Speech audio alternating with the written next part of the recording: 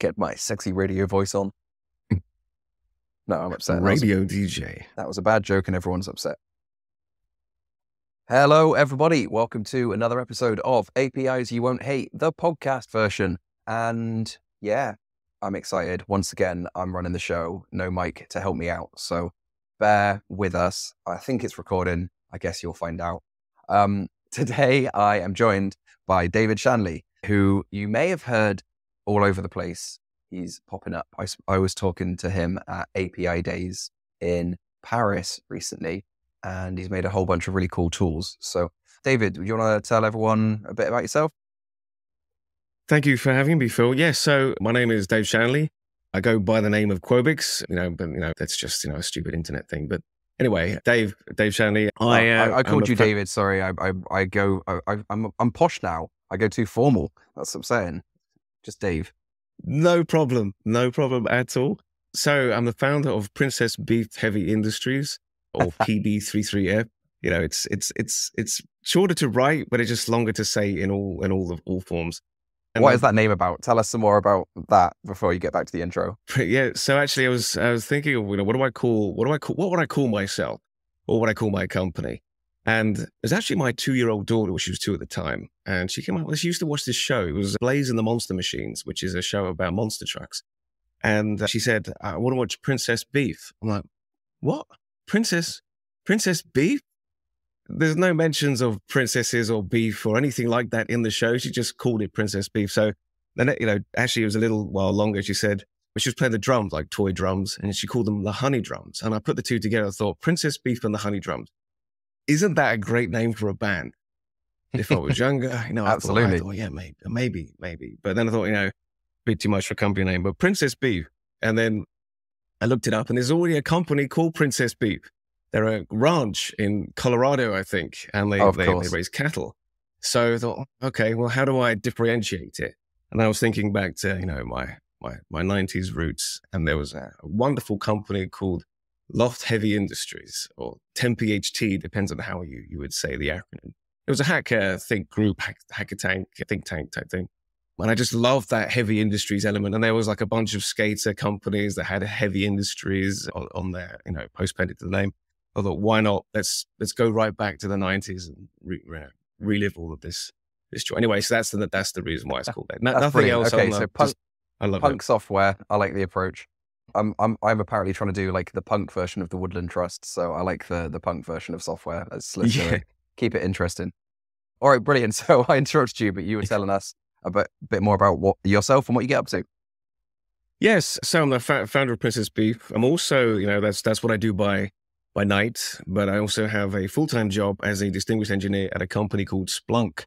If you haven't heard of it, it's like we do big data, collect all the logs, all the information, put it into our big index, and allows you to make sense of it. And we build premium applications on top of that platform. So yeah, that's what I do during the day. Nice. I have heard of them. Yeah, it's like a pretty big deal, right? It's like a pretty big company. Or how many of you are there? Yeah, but there's about 8,000 people in the company, maybe 9,000 now. It's pretty large. It's actually just been acquired. Well, it hasn't closed yet, but Cisco has just purchased it for $27 billion, which makes it the third largest. Yeah, it's a large amount of money. So yeah, we'll see what happens with that. But how much of that do you get? 0.0001%. Right. Yeah. There was a number at the end of all those zeros, though. So there is something. There is definitely something. But yeah, definitely not what the CEO is going to be walking away with for sure. No, fair. All right. Well, that's news. It's not bad news. It's news. Fantastic. And so on the side, you're working on a bunch of really cool stuff.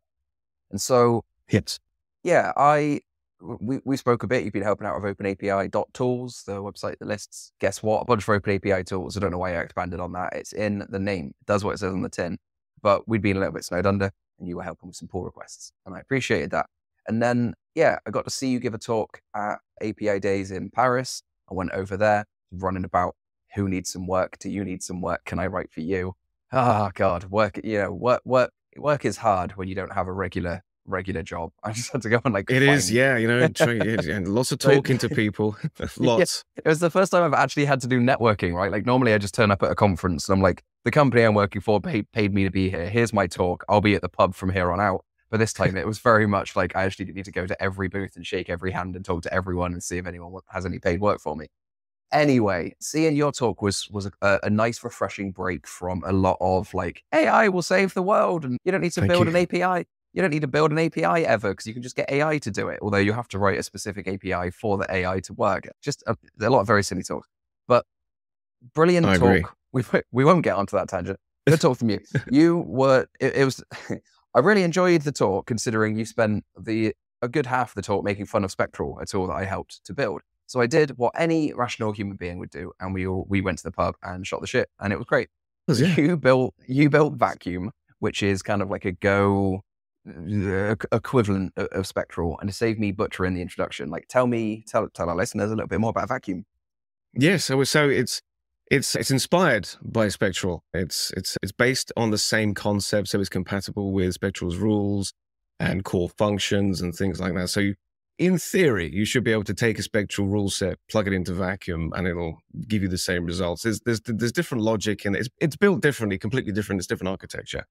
But the reason why it exists, and I was making fun of some of the speed, was because of the speed. Yeah. So I take you back to the kind of origins of it. It was around 2019, and I was working at a company called VMware. It doesn't exist anymore. It's been bought by Broadcom. But the big thing there was, there's thousands and thousands of open API specs. And some were generated, some were handwritten, some were rubbish, some just didn't even work. But these were all being just pushed out as documentation to customers. And they were just rubbish. They were just terrible. They didn't work in code generators. The documentation was awful. It just didn't load. There was no SEO. You couldn't discover it. All kinds of problems. Anyway, so I got tasked with this problem. It's like, can you start figuring this out? Can you start figuring this mess out? And the first thing I did was, okay, let's go and grab some tools from the internet. So I started grabbing documentation tools and linting, grabbed Spectral, started running it. And it was doing fine for the smaller specs, the smaller SaaS services. But when I fed in, there's a product of VMware called vSphere.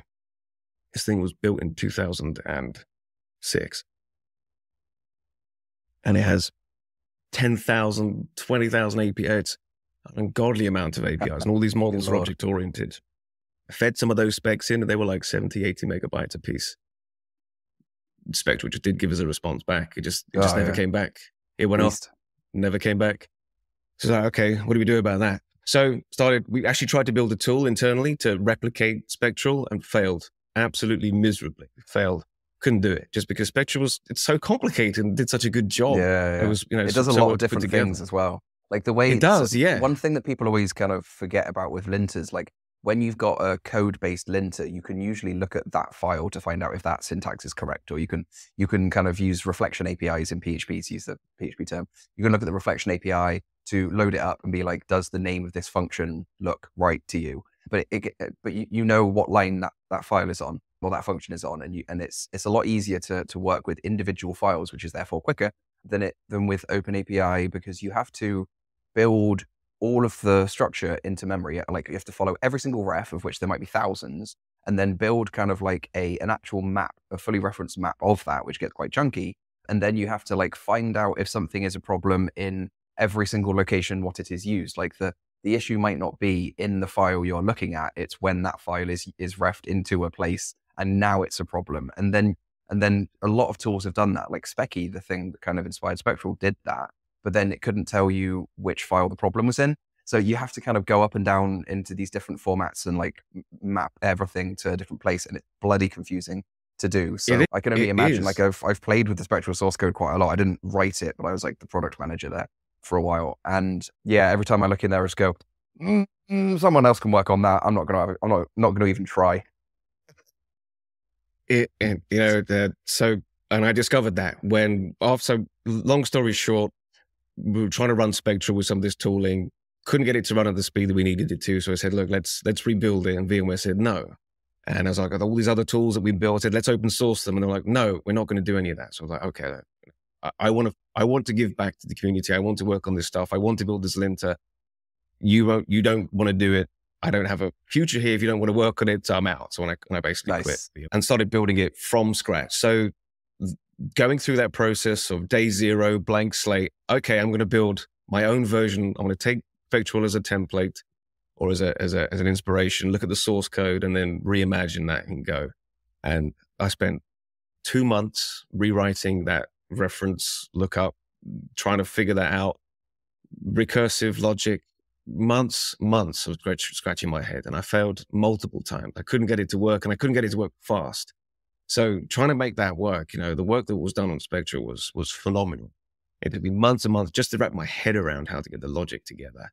Eventually I pulled it together, but I was having like recursive dreams. Like I was waking up, in the same like loop in my head, like trying to program my way through a dream, in this recursive stepping in way. Anyway, it was driving me nuts. But yeah, got there in the end. And the whole purpose was I want to be able to generate a Spectral report or a report, but I want it to run fast. And I need a language that's more suited to do this type of stuff.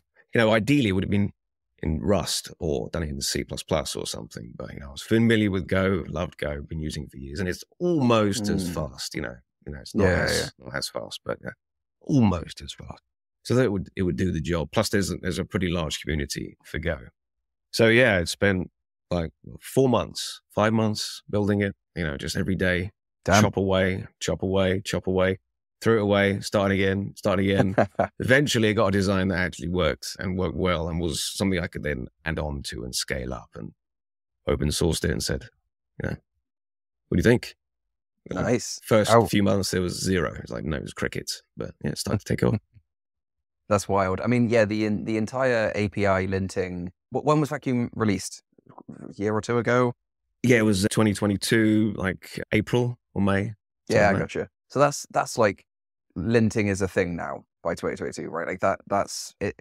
Still kind of early days, but it's been the last year or two where it's really taken off. All of the tooling vendors are working on it. They've either baked Spectral in under the hood like Postman did, or even SmartBear have kind of replaced their own kind of mostly regex or whatever based linting with Spectral under the hood. Now they've acquired Stoplight, or they're working on their own kind of thing, or like everyone's into it now. It's a thing. It didn't exist it didn't exist more than conceptually in bullshit hacks until about then. So yeah, now we're on to the good uptake, the good part of the hype cycle, where it's not just early adopters, it's loads more people, and people are looking for different tools, and they might not want something in JavaScript, they might not want something that's slow. And they might not something, some people want things that are CLI based or like other different types of interface. We've got the Rate My Open API app that's turned up that you've been helping out with. So that's by Zuplo, but they're running on Vacuum. And then there's I did a review of these two, API Insights. That's by Treble, right? Treble, yeah. And so them on the podcast recently, and I've done a review on APIs You Won't Hate blog about those two tools, but they're both more visual instead of CLI based. So we've gone from a world where like these tools didn't exist to now where like these tools are aimed at different types of user and different types of use case, which is a brilliant place to be, because now we're all sharing ideas and powering each other and improving things. And there is a bit of in my head, coming from like a background with standards bodies, I'm like, why are there 5 different formats? There's like, you thankfully have gone with a Spectral compatible thing, and maybe that'll change in the future. But then there's kind of the Redoctly linter, which is its own more simple DSL, simpler but somewhat less powerful. And then potentially, and then there's the Optic CLI lint GPT, which is like you can just send it a string of human words, and if you ask the wizard nicely, it will give you the thing you want. And review of that on the blog recently as well. So we're in this amazing place where there's loads of linting going on, and I'm into it. I think Vacuum, from what I've seen, is blooming brilliant. And I think your choice of language in Go is probably isn't going to be a limiting factor to the speed, right? I think a big benefit that you've got there is the way that it was architected. I think Spectral is kind of tipping his hand as being initially a utility of Stoplight Studio, where you're editing a bunch of files, and whether they're local or on the cloud, it has all the files kind of local.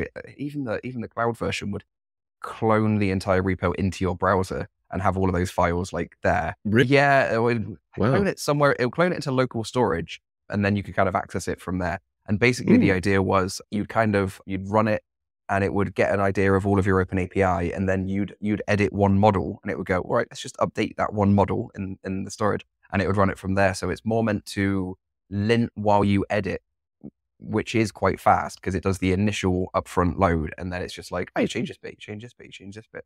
But yeah, like when you've got, what was you were using GitHub, the GitHub example, which is monstrous, and Stripe as well. They're both huge. And yeah, when you just say, go and figure that whole thing out, it just kind of weeps and, and just can't handle it. So yeah, it's great to see these different use cases being covered by different approaches. And I can only imagine how hard that was to build from scratch. Yeah. It was an adventure. It was definitely putting my imposter syndrome on full tilt, standing there thinking, why can't I figure this out? Why can't I get this algorithm to work? Why is it getting stuck? Why is it spinning out? Why are these threads paused? Why is this locked? I mean, it was just every time I tried to do it. So, hats off to the engineers working on Spectral, because solving that problem, and doing it in a way that works consistently, very, very, very hard. Very, very hard.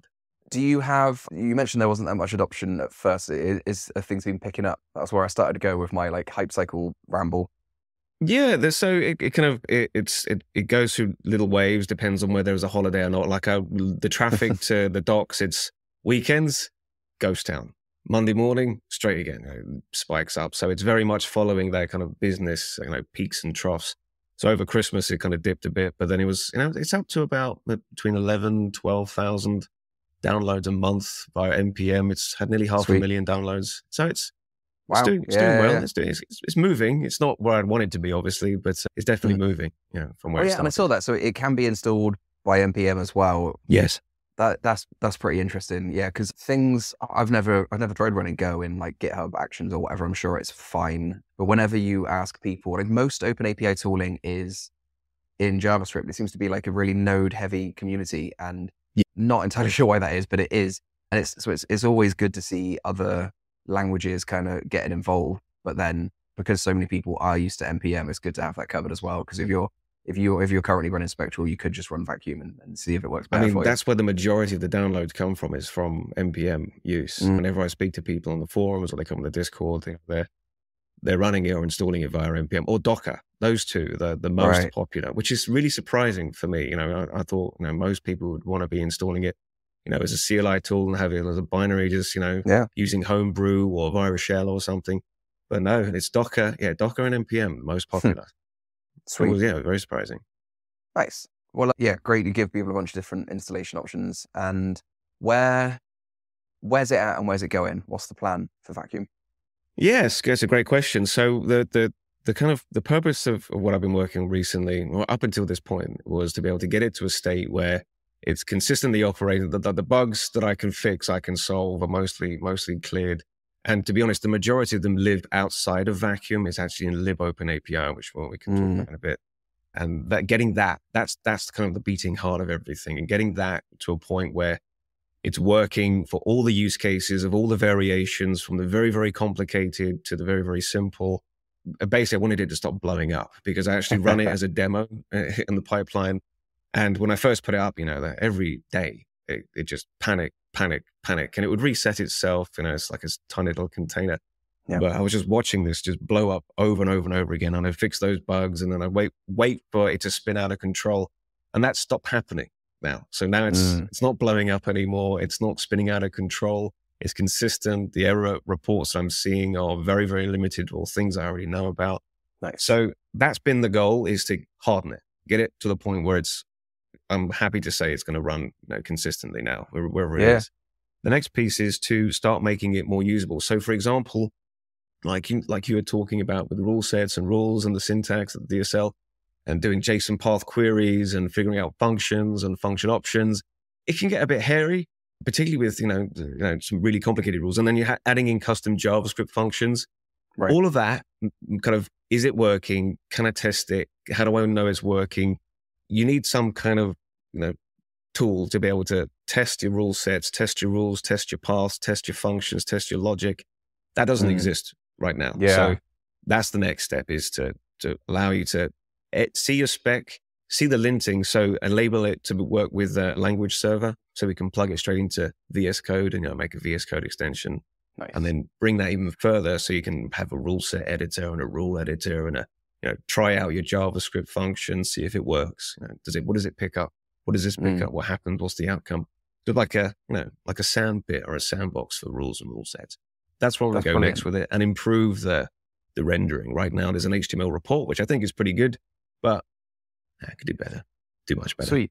Well, it's exciting to hear that, because I think the dev experience, like anyone who's tried writing a bunch of spectral rule sets will know that it can be very hard. I'm currently updating the spectral OWASP security rule set for security, the top 10 2023, because the previous report was 2019. And yeah, like I'm doing zany stuff, and it's hard work. And I think it was always discussed at Stoplight a long time ago that the plan was to build some sort of dev experience to help people do that, but it didn't get around to materializing, because the effort was put into like making hosted rule sets where you could, instead of editing a YAML file on your computer, you've got a nice GUI for working on them. But that GUI was replacing the YAML file. It wasn't replacing the guts or the experience of working out what rules to put in. And so even like a regexpow.com equivalent of like, here I am typing in a rule. Here you can see it's selecting the right bit of OpenAPI. Now, what would you like to do with it? Anything along those lines would really help. It's why I build them as NPM test suites, because I could just type like NPM test, NPM test, NPM test, and just like randomly bullshit my way towards getting to the correct solution. But that's the key thing, because this is why we've seen people making wizard-based approaches or like nicer DSL-based approaches, because the JSON path thing is so complicated and custom functions can be so difficult. But I don't feel like you can just avoid that problem with the DSL. Like with it, there needs to be something in the middle, or just the DSL. You can only do what the DSL does, but leaning forward into like, I'm going to combine JSON path plus regex base, like with regex in it, and like have no way of knowing if that's working well or not, apart from like trying it and seeing what happens. Exactly. Neither of those are particularly good experiences. Yes, exactly that. It's that you just keep hitting it with a hammer over and over and over again until you see something. Having some kind of guide, some like feedback. You're doing it wrong. You're doing it wrong. I've tried to capture that with some of the linting rules. That one thing you don't get with, I haven't seen anyway with Spectral, is like, here's how to fix this problem. It's like, here's your problem, but here's what you go and do to go and remedy it. And here's some docs of a good example and a bad example. Yeah. So doing that same type of thing, but with, the dev experience, your rule's wrong. It's not finding anything. This is what it's picking up. This is what you think you're getting, but this is what you're actually getting, type of thing. Yeah, I gotcha. All right. We could talk about linting stuff for ages, and that's why I wanted to get this one done first, but you've built loads of other tools as well. And so Wiretap is really cool. A mocking server aiming to do some of what Prism was meant to do, but Prism kind of got left behind in prioritization a little bit and hasn't really done many of the things that it wanted to do when it started off, unfortunately. So tell me a little bit about Wiretap and what the great. plans are. Thank you. So Wiretap, it actually started, this is something that's like a real life use case that I have at Splunk. There's two things. First, the way that we build our premium applications at Splunk, we were using Webpack Dev Server for all of our front end stuff. So, we load up our front end and it will make all these API calls at the back end. Problem is that, when we're running this thing for a few hours, it would start to choke. Right? The whole thing would just start, API calls are failing, weird errors are coming back. It was caching some weird stuff.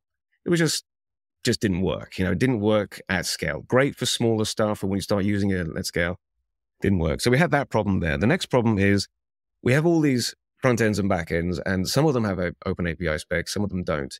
And we don't actually know if any of them are compliant with each other. We don't have the back end's been implemented properly. We don't have the front end's been implemented properly. And we don't, well, obviously the open API spec is in one condition as well. So problem A is we're struggling with how to build our UIs in the front end. Problem B is we can't tell if our API traffic is compliant, front end or back end. And there's the third problem, which is mocking and front end mocking. Obviously, you've been in software development, the front end moves at a different speed from the back end. So we get a bunch of requirements from PMs and the back end team start moving at this, a glacial speed, and the front end team are all like mocked up and ready to go with the UX, but there's no back end. What do we do? How do we move forward? So with an API first methodology, working on the contract first, we can then take something like Wiretap and mock it out. So we can have a front end working with the contract whilst the back end does, their implementation. So it solves those three problems that we have. And, so the way that we use it today is it powers our local dev suite. So all the UI developers, when they run npm start, it actually spins up Wiretap. It's not spinning up Webpack. Yeah. And we run Webpack as a watcher, so it's recompiling all the JS and the CSS in the background. So it spins that up, and then we start capturing all the API traffic. So the other thing that it does, its primary goal, that's what I wanted to build it for, but I also saw these other use cases as well. Primary goals was mocking and open API validation. So whilst it's serving all the static content, any APIs, it reads them in, and you can configure them with, allow lists and deny lists and things like that. You can do path rewriting. A lot of the stuff that you get from like Webpack Dev Server, it's actually a drop-in replacement for a lot of those features, like, variables and authentication tokens and all that kind of stuff. Anyway, it'll act as a proxy, a complete transparent proxy for all of your APIs and remap them if they need to. But it captures all the API traffic and allows you to, validate the requests and responses and does schemas and, headers, and effectively looks at the whole open API contract in detail, and then shows you which of your requests are invalid, how compliant are you, and then you can see where those violations are, and it gives you numbers straight to the spec. That's something that was missing from a number of tools, is the ability to get to, like, here's your problem, here's why it's wrong, here it is in the spec, here's where it is in those line numbers. And in Go, that functionality was missing from a number of other libraries that are out there. So I got you. That's pretty handy. But that's been the goal of so many tools, that kind of the contract validation stuff, I think, is really important. So when we talk about validation, there's two types. And so vacuum tools like that, the linters, they are schema validators. Like, is my schema correct to whatever rules I may have defined, to the spec and to my preferences? But then there's I call it data validator, which I've never said out loud and is annoying, and I need a different term now. For data validation, doesn't sound so bad. But yeah, the goal of that is like, and is the data, is this instance of JSON or whatever valid to what the schema said it should be? And that's pretty bloody key when people are, if you're doing the API design first, then your teams in general will agree on a contract, and then everyone has to build to that contract. And your front end teams want to build to it, and your back end teams want to build to it. And if the clients are sending things that don't conform to the rules, someone should tell them. And if the backend team is also like emitting stuff that isn't right, someone should tell them too. And I think we kind of aim to do that with Prism. With you can build a mock server. So if the backend doesn't exist, you've got the mock server, and you can just talk to the mock, and it will let you know if you're doing it wrong. And then once you've actually got the API, you switch that mock to a proxy, and it will still put the same traffic through, pretty invisible. Just there's a bit more business logic happening. Tax rules might actually be applied instead of just static examples coming back. That was kind of the plan for Prism. Sounds like I'll do the same thing too. But what I really liked about it was you've got a built-in like a Go terminal, like a UI thing. So you can actually see the requests that have gone through, see which ones passed, see which ones failed. And if you wanted that with Prism, you didn't really get it. Like, you could sniff on some headers. I think we had like a X hyphen something or other responses, a validation errors kind of JSON that you then have to like unfurl somehow. But having it in that terminal built in. Otherwise, you've got to go and have another proxy installed, like go and set up Charles proxy, or go and like set up, some sort of sniffing thing, which is a bit of a pain in the backside. So having that all in one place is pretty handy. And especially if that's one command that your front end people can write, maybe the front end people aren't the ones that want to set up Charles proxy. So that's really handy. Yeah, so it's the same thing with vacuum. Like, there's a console CLI, there's the terminal CLI, there's a HTML report. So with Wiretap, it's got the same thing. That you can run it as a service. It actually powers some other stuff as well, but it runs as a service, or it runs as a local UI, local GUI to be able to view it. And because that can be a faff.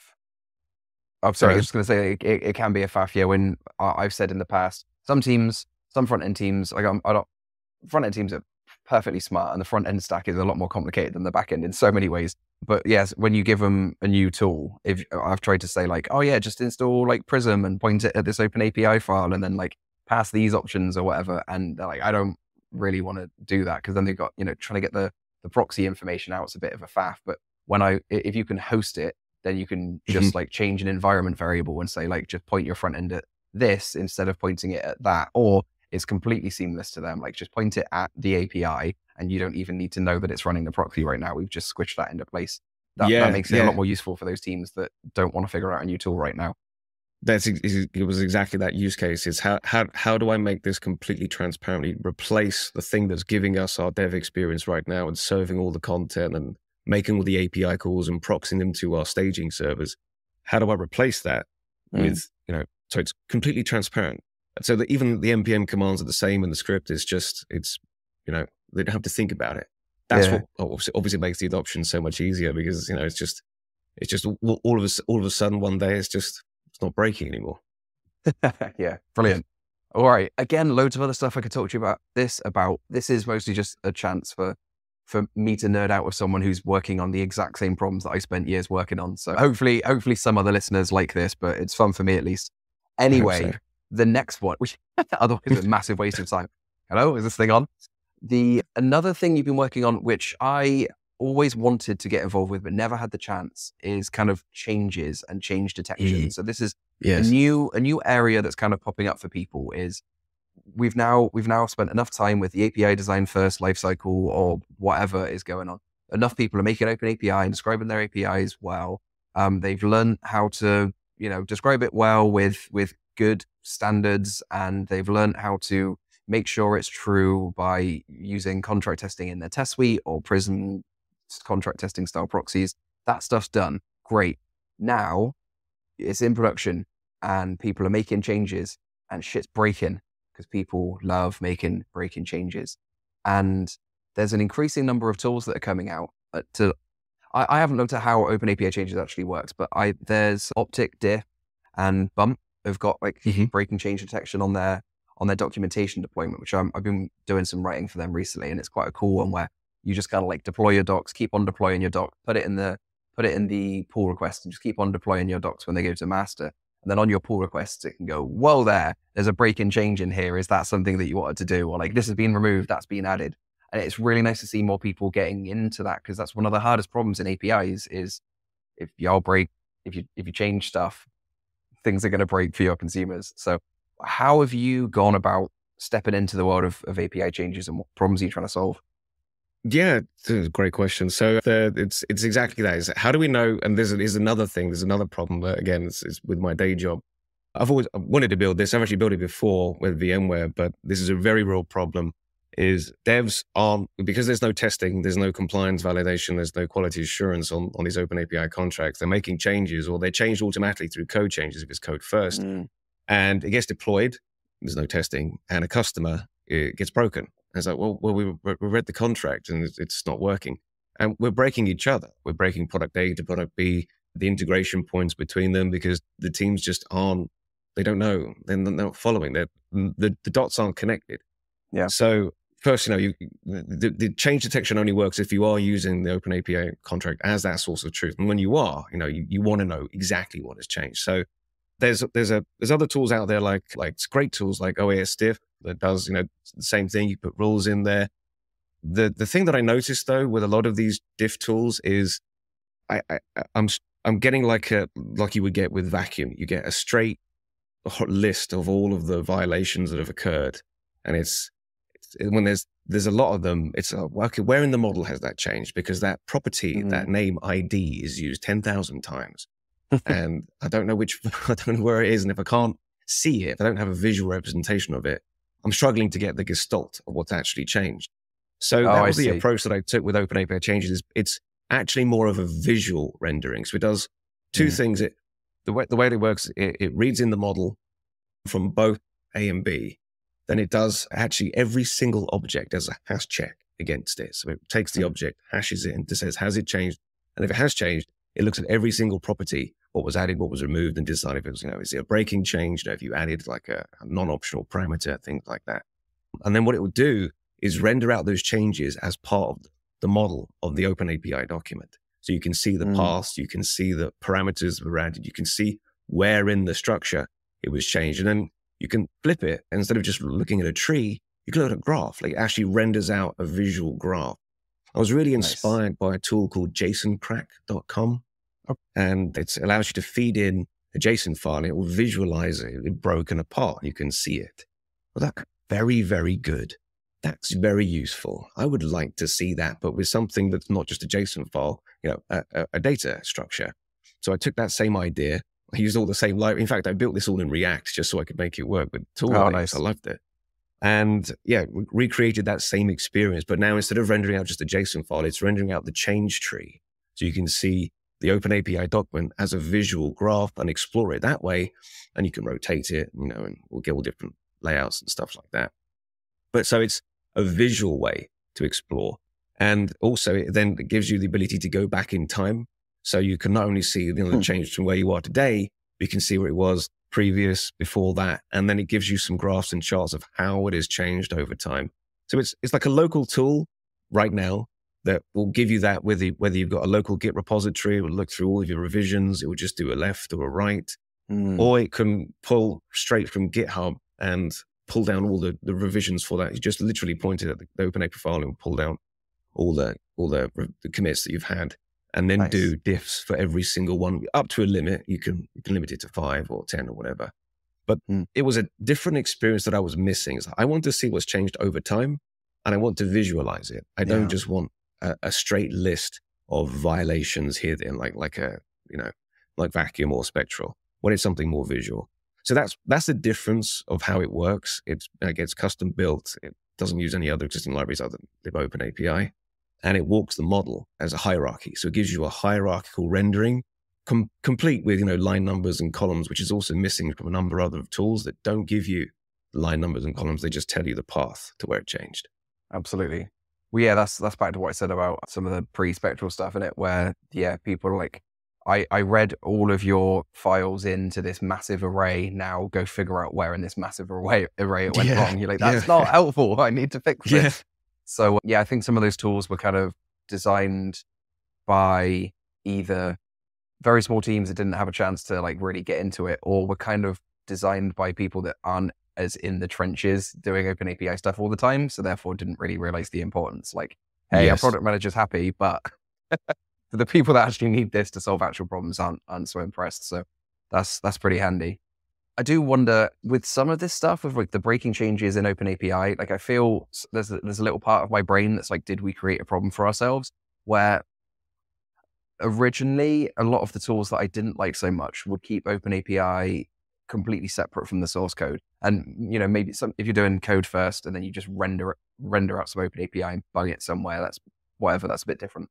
But as well, a lot of people will export the OpenAPI from their code and then it goes into the repo. And if you're design first, it lives in the repo and then you actually use it as the source of truth, maybe for testing, maybe to power some of the code. So either way you go, more often OpenAPI lives in the repo so that, when you make a pull request, any changes that happen will happen to your OpenAPI and therefore your docs and your hosted mocks and everything else all at once, all along with the code. So it's a bit more atomic. But a way that things worked before that was, you've got your code over here and you've got your contract testing suite over there. And that meant that if you made a breaking change, then it would probably notice, like the completely separate contract test suite would kind of notice because you hadn't updated that. And it was always really annoying if you make an intentional change, then it breaks your contract test suite and you have to go and change that. So that always kind of annoyed me. But it does at least kind of then give you some protection against that happening. As soon as we've moved it all into the repo, you can easily just delete something and it breaks for everyone. And it goes, yes, I've contract tested with myself and I've agreed that I'm correct.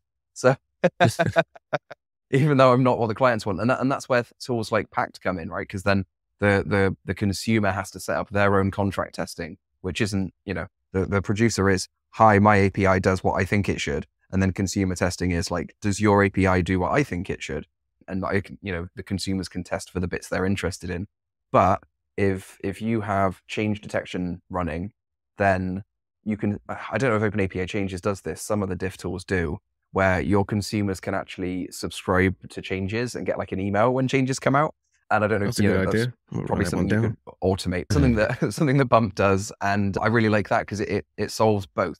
I've not needed to make this really annoying blocker where, your contract testing is totally separate from your code and you constantly have to go and change it in 2 different places. But you haven't also forced all of the work onto your consumers to find out whether you've broken shit recently or not. They can find out what's changed. They can find out if they care about it. And that's a powerful thing for change detection, I think. But it is. It's very powerful, and it's a big problem, right? Big problem is how do we find the balance there?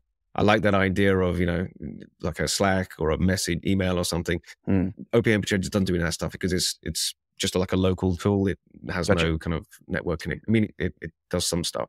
Yeah, there's no like put your emails, no subscriptions yet. No, that's cool. Yeah. Well, we've got more to talk about here because you've been busy. You've been really busy. We have been talking about 3 open source tools that you've worked on, and they are powered by libopenAPI. Now, do you just enjoy writing code, or why does that exist? So it started with this. All the tools that I've seen out there, they're missing some of these key pieces that I need to be able to build the tools that I want to build. So I'm still trying to build the tool that I want to build, and all the bits that I need to build it they didn't exist, or they didn't exist in the way that I needed them to. And I started with Vacuum, and libopenAPI was born inside Vacuum. And it was, how do I parse this OpenAPI file in Go? So there's already a great library out there, like Kin OpenAPI. And that was why would I reinvent this? Why would I redo this work? And I went to plug it in, but there's a problem. There's 2 problems, actually. The first problem is it's a fundamental design problem. The way that when it passes in the model, it loses all the context of line numbers and columns, which is critical, in my opinion, for being able to do change detection and show you where things have changed. And then with the, being able to build, same thing for linting, I need to know where it is to be able to say, here's the problem. And it doesn't have that. And it won't be able to have that because of the way the architecture is put together. So the only way to do it was to literally rebuild it from scratch as like a compiler, passing the abstract syntax tree, which is, the raw YAML effectively, or the raw JSON, and then put that into a model that captures all of that low-level information. And there's things like anchors and aliases and comments in YAML that all get lost. And you need to know about all of the sources of that and where it was come from, particularly doing like references. Anyway, that's why it exists, because first of all, there was no line numbers and columns. The second thing is that Kin doesn't support 3.1 yet. And Damn. Does it support 3.0 even? It does, yeah. It does support 3.0, but simply because it's got its own JSON schema model.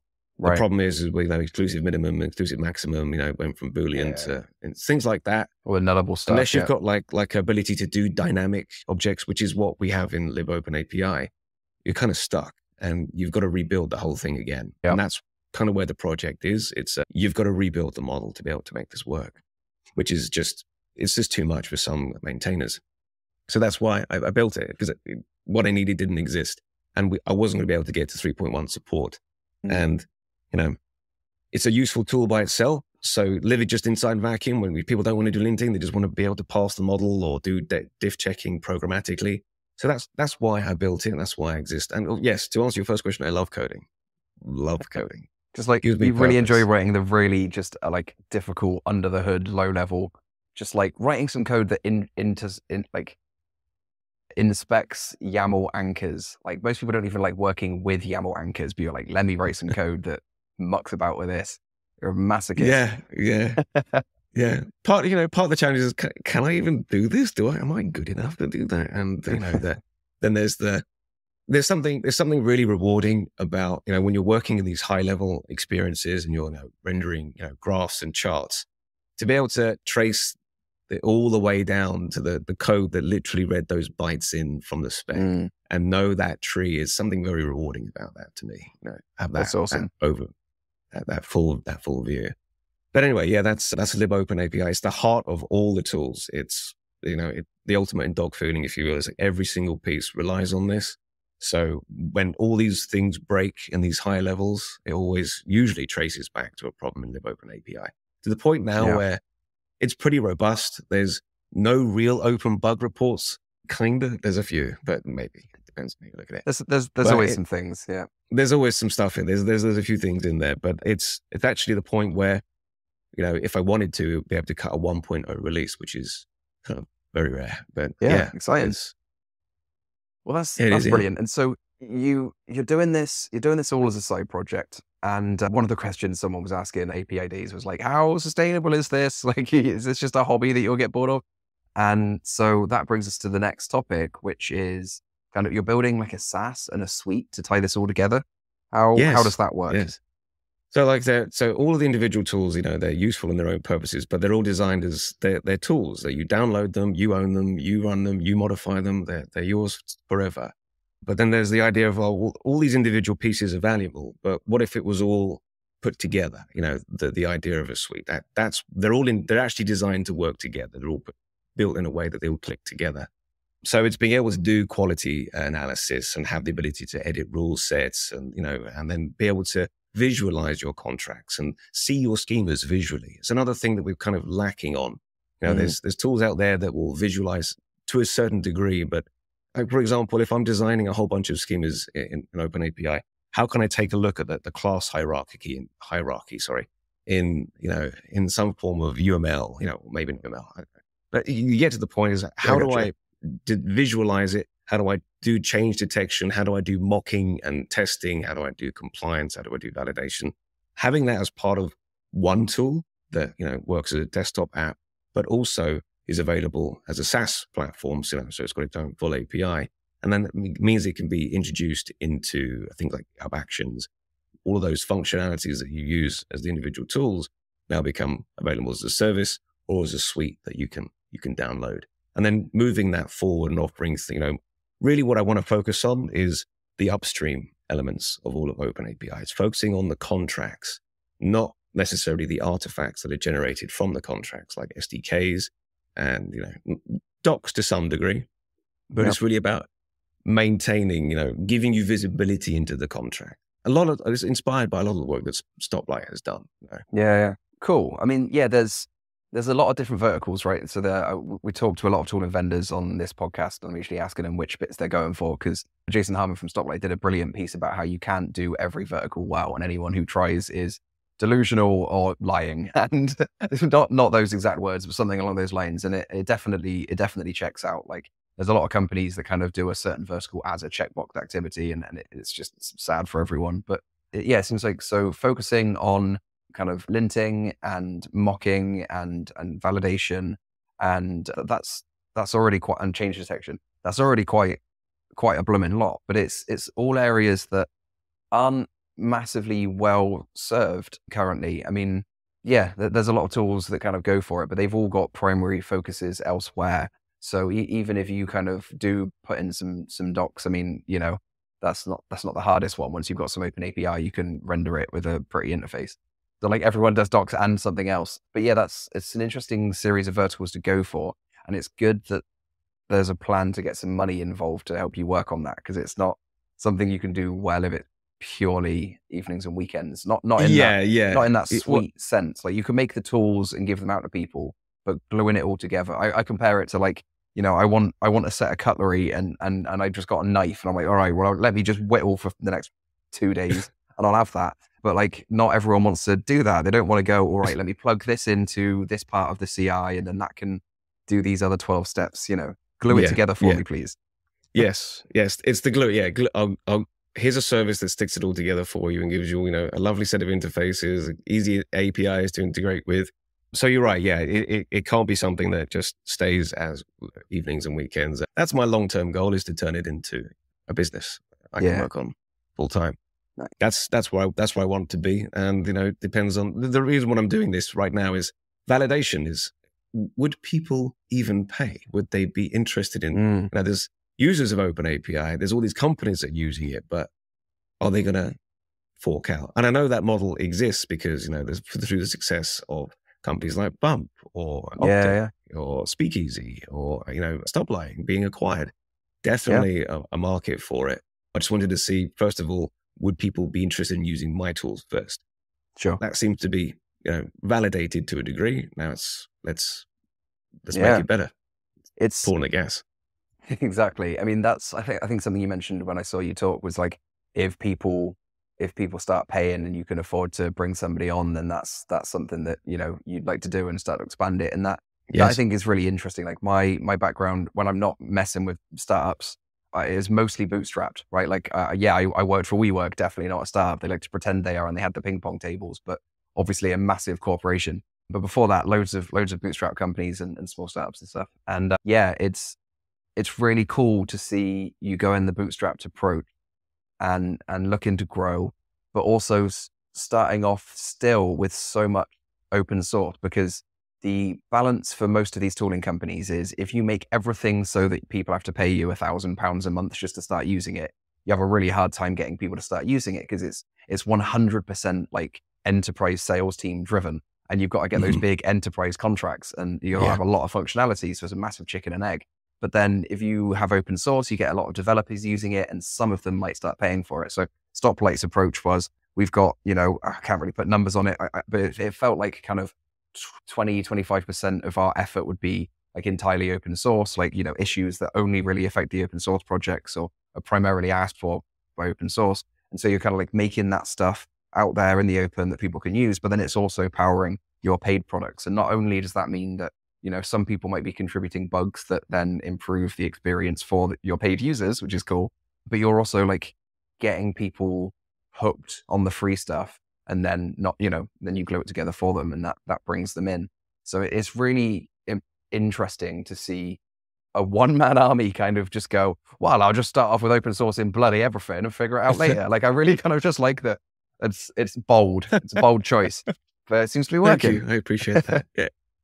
It's going in the right direction. That's for sure. For now, anything can come along and derail anything, but the hunger's there, the audience is there, the interest in open API is growing. It seems there's a friend of mine who he mentioned, he calls it like an evergreen. It's an evergreen field, In 2016, I remember, we were coming off the Ramel versus Swagger wars.